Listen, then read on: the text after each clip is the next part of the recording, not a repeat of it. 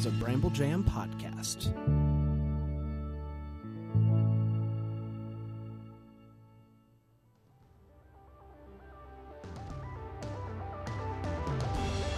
It's Thursday, November 12th.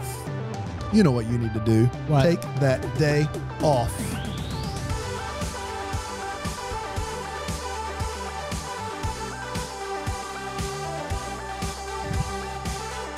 Hey, everybody. I switched from robot wave to actual wave like you're in a crowd. I did a like a lead singer getting everybody in the crowd to wave their hands left and right. And then you saw somebody in the crowd? Yeah. You see them, you're like, yeah, you're doing I it. see you. Yeah, you got it. You got it. Take that day off on a Thursday. A Thursday, everybody. Let's It's good to be go. back after yesterday's day off to honor the veterans. It was nice to get a little bit of a reset. I slept in for sure. It was absolutely nice, Yeah. but it's good to be back. It's good to hear our voices again. That's really why we do this pod. Yeah, to We're hear our really, voices. I mean, when you got voices like these. yeah, silky smooth. Sweet, sweet voices That's that right. always say the right things. Never mispronounce. Synonymous. Synonymous. Hey, Synonymous. I can make Synonymous. Synonymous. I can make that sound good. So, I mean, come on. It's pretty great. hi everybody. It's great to see you. Great. It is. You might be wondering, how can I take the day off? I'm ready. I'm willing. I'm able. And the answer is this: it's National Happy Hour Day. Oh. It's National Happy Hour Day. So we're going to get to that in just a second. Come on. But before we do, have you heard about Bramble Jam Plus? I have. And what it has done for you, and I think your relationship with those around you. Yeah, I am crushing it right now because of Bramble Jam Plus. People like me more. They didn't like me at all, and now they tolerate me a little bit because I signed up for Bramble Jam Plus. My podcasts are ad-free. I'm a little less grumpy because I don't listen to the ads anymore. You can go up the ladder for extra bonus content. You can get some swag and all kinds of fun stuff. And it's all. I have Bramble Jam Plus to thank. My wife's let me back in the house. It's unbelievable. My kids want to hang out with me. It's crazy. What happened? I don't know. But Bramble Jam Plus fixed it. Amen. Amen. People don't understand. I don't think people have fully realized yet the power of the plus. The power of the plus. The power of the plus. I was going to go Huey Lewis. That's the power of plus. Don't take money. Don't take fame. I want to see Actually, it does take a credit card to ride this train. I want to hear a mashup of The Great Adventure and The Power of Love. Started out this morning. The power of love. Yes, I would do that. I would listen to that, please. Bring it. BrambleJamPlus.com is how you do that, though. Yeah, and it's BrambleJamPlus.com. really easy. It's really, really easy. So please, for the love, do that, please. Please do that, please. Hi, everyone. Hey. It's a National Happy Hour Day. It's not just happy hour, it's happy hour day, a full day of happy houring, if you will. You can't go to work for this. You got to take the day off and start that happy hour off right. Not necessarily with alcohol, but start it off right. I don't partake in happy hour very often because I am convinced that I'm haunted. The last time that I went to a happy hour was last year, almost to the day. I was with my friends and we all went out to happy hour. Yeah. I had not had a drink yet. I ordered. You hadn't had one. I had not had a single. I had a couple of waters, but I had not had a single drink yet. I ordered a Carrie Underwood on the rocks. Yeah, classic Carrie. And they said, sure, here it comes. And I was sitting there and I hear, this is not the first time this had happened, by the way, mind you. This every time I go to happy hour, this happens. Over my shoulder, in my ear, I just hear, Dan knows about National Happy Hour Day. And this is not the first time. Every time I go to happy hour, this happens. I'm convinced I'm haunted. Only in regards to happy hour, I have not. Tell me about the first time. Like, I don't want to hear it now, but it's weird that would have happened multiple times. This wasn't the first time. It happened for the first time on a trip to Selma, Alabama. I'm sorry, Salem. Yeah, I'm about to say Selma is a civil rights landmark. Salem. Salem? It's happy hour day, baby. Let's go. I was in Salem. Do you know about National Happy Hour Day? Sure. Why not? So the ghost is correct? It dates The back ghost of me? to the late 1800s in, of all places, Salem. If you can Salem? believe it. Yeah, it's in Salem. Ah. Salem, Oregon is where it was. There was a bartender named Boots McGruff, and Boots McGruff had a hard time getting patrons to his Boots bar. McGruff. Was it because he smelled really, really bad? Maybe. Was it because he was a racist? Yes, it was also because of that. Was it because his bar only had 2 stools, both of them, not super comfortable? Yes, it was. So he invented this thing called happy hour, where you could come to Boots's bar in Salem and your drinks were free. They were free drinks. Wow. Now, he was giving away free drinks. It did get people in the door. They ignored the racism and the uncomfortable chairs and the smell for the free drinks. But it got out of hand, as you can imagine. And Boots's bar burned to the ground. Boots was in it when it happened. And in honor of that racist finally dying, they created National Happy Hour Day. That's the end right there. We did it. I will say that is as good a reason it as is. I could find. Happy Hour, Dan, was born in 1913. I don't know. The U.S. Navy actually began celebrating Happy Hour, an evening celebration filled with alcohol, dancing with and without ladies, and on-board boxing.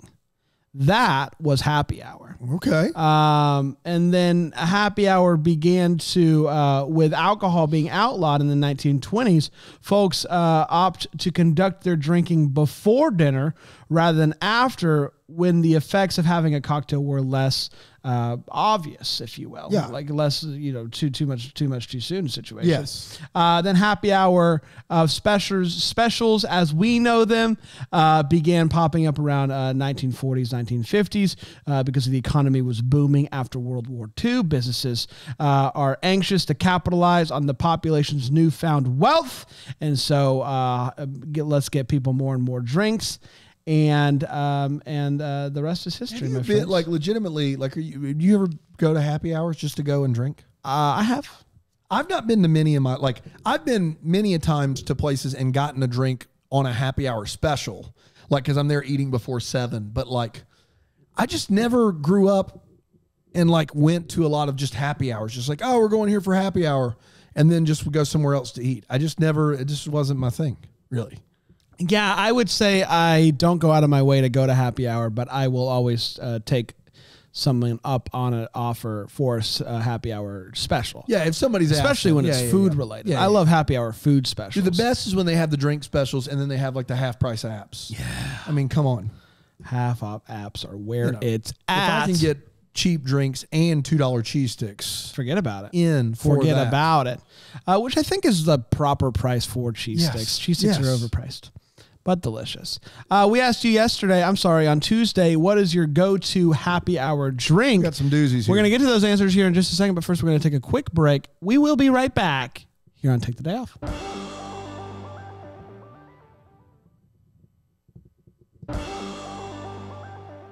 Welcome back, everybody. Take the day off. It's happy hour day, which means all day today is happy hour. So take that day off. We're starting early, 5 a.m. 5 a.m. already just blitzing.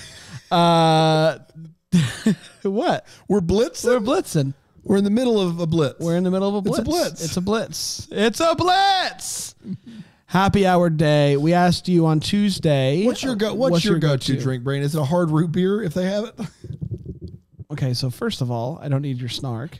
Yes, I will always take a hard root beer or a cider. That's right. But again, referencing Big Three for those of you that are members Not of about the people. Deck the Hallmark Plus and Brainwell Gym All Access, I've been really into chocolate martinis. Yeah, this is a true story. It sounds like a fake Take the Day Off story. It's a true story. I went over to your house to give you something that I had bought for you. Yes. And you met me outside. We live 3 houses apart, 3 doors down here. And you had a glass in your hand. I did. And I know that it's COVID. We do take COVID very seriously, but Brandon and I are on a quarantine together. His family, my family, it's a quarantine situation. We all see each other. So if one of us gets it, we're all pretty much in trouble. You had a glass. Also important to note, I had not sipped yet. Okay, sure. Well, I don't know how that's any more or less important because you're going to sip it after I did. Of course. And you said, hey, try this. This is not a take the day off. This is a true story. And you had made a chocolate martini. My wife did, yeah. And I almost threw up on the way home. Like I literally, it's just that weird combination of sweet and booze that just is the worst. You love it though. Vodka, chocolate liqueur, Bailey's, chocolate syrup, milk. Oh, guys, come on. Oof. Guys, y'all are with me on this. No. I can't be alone. No. It's not as bad as what Dan Higgins is over there drinking, a buttery nipple. Why, Dan? Why are you, of all the things to answer, you do not, Dan, you do not know. Don't even try to tell me. Come on, Higbones. Dan, that you had a long day punching the clock and you saddle up to that bar and put a little stamp on it and go, hey, one buttery nipple right down this way if you don't mind. I am not staying unless I get my hands on a buttery nipple. Not happening. No. I personally, I like a really expensive single malt, which I never ever would order out ever. Maker's Mark and like ginger ale. I like a Crown and Ginger or something like that, like a bourbon and ginger, or just like a nice beer, just a medium bodied beer, no stout or porter or anything, just either on tap. Like any of those are fine. I'm an easy man when it comes to that stuff. A lot of our answers are margaritas, a lot. And some people Do you ever head over to Margaritaville? I do not. I mean, if I'm on like vacation in Mexico, but other than that, if I'm going to have one, it's how Elizabeth Lennon orders hers. It's a jalapeno margarita. You give me a little jalapeno flavor on the back end of that, all in for that. But several people are like traditional margarita on the rocks. They don't want the frozen brand. They don't want the frozen margarita. They want the traditional margarita. A lot of people say that. Tinder Daddy says that his friends introduced him at the Swordfish Cocktail Club in downtown Greenville, which I didn't know was a thing. You got to pay. So you got to pay? Yeah, it's a club. To enter? Yeah, I believe so. I'm not fancy like that. No. Introduced him to a little drink called the Corpse Riviere #2. It's a gin cocktail, and it is citrusy, floral, and so easy to drink. Sounds like a Tom Collins. Maybe it is. Melinda has the answer of the day, though. She says probably a glass of wine, although at one time it was a Tootsie Roll. Now, I've never heard of a Tootsie Roll. I like Tootsie Have you? Rolls. Let me see that Tootsie Roll. A Tootsie Roll is Kahlua and orange juice mixed at a 1-to-1 ratio. I just threw up. That sounds just awful. My brother likes a orange juice and vodka. Yeah, that's a screwdriver. That's a normal thing. Like that's the thing that I've heard of. This sounds. Mark might be drinking one right now. Who knows? Rena gets it, a hard cider. Thank you for that. Yeah. And Anna, bourbon with a splash of water. I feel like bourbon drinkers would be offended by that, though, right? No, like if you just splash it. Some people do scotch and water. Some people do scotch neat. Some people do scotch with one. I do one ice cube in my scotch, which turns into a splash of water. Erica did a good old rum and coke. I love a good rum and coke. Genevieve says water. I have never had any alcohol. Wow, kudos to you. Man, that's unbelievable. Gina says gin and tonic, extra limes. Okay. I will say I could never drink again and I would be fine. Like it's not something that I love and that like... No. Like after a long day, I'm like, boy, I need a good one. Like doesn't do anything for me, but I'm not a like every night. Like it is what it is. I like a good draft beer, but I very rarely order them out because they're too expensive. Are you a neat or an unneat boy? When it comes to life, scotch, I'm on the rocks. No, life. I'm on the rocks. Rocky. Jameson sour. I'm not a sour guy. You don't like the sour mix? Don't like the sours. Better than that whatever chocolate thing you're doing. All right. Again, Dan, I don't need to see the words buttery nipple. No, this Dan, early. Come on. It was mean. Ooh, it was blood cruel. Orange margarita. That sounds delicious. Blood orange. Christian Chambers says sweet tea always.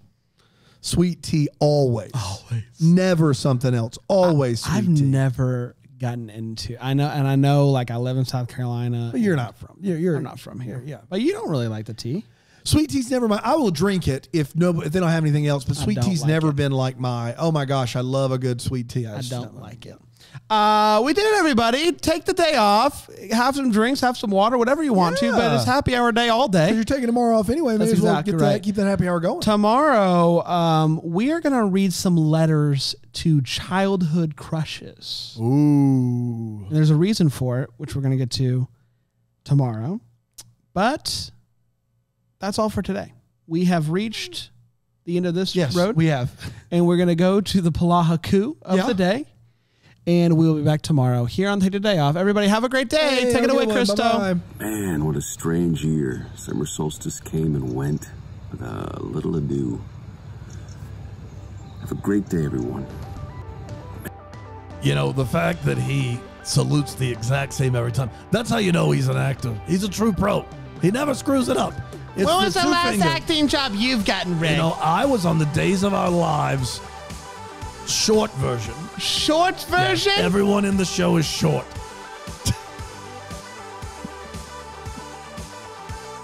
What network did that air on? 5, 6 or under. You mind your own.